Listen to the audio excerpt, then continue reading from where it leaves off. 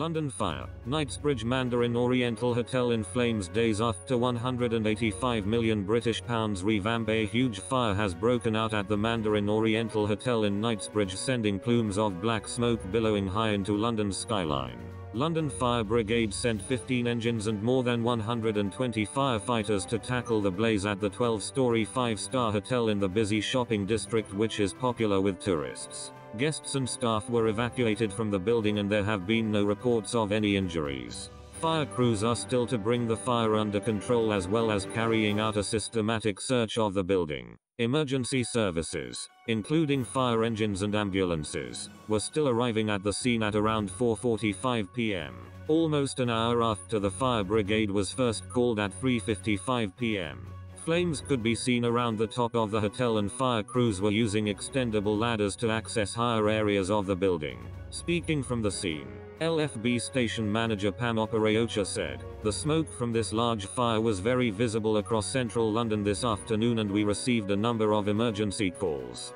Firefighters are working extremely hard to bring the fire under control. Crews wearing breathing apparatus are carrying out a search inside the building."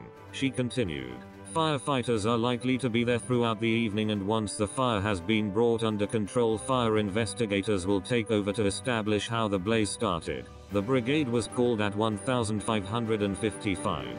Fire crews from Chelsea, Kensington, Hammersmith, Battersea and other surrounding fire stations are at the scene.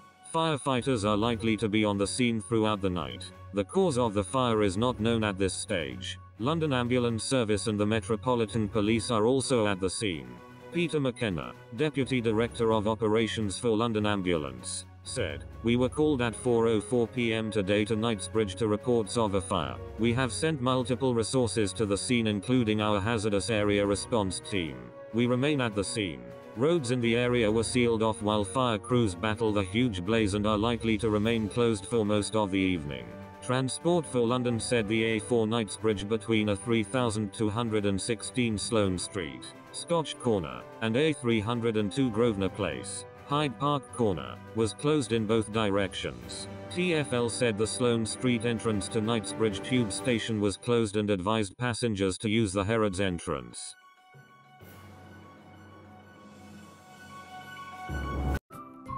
Thank you for watching. Please subscribe to us on YouTube.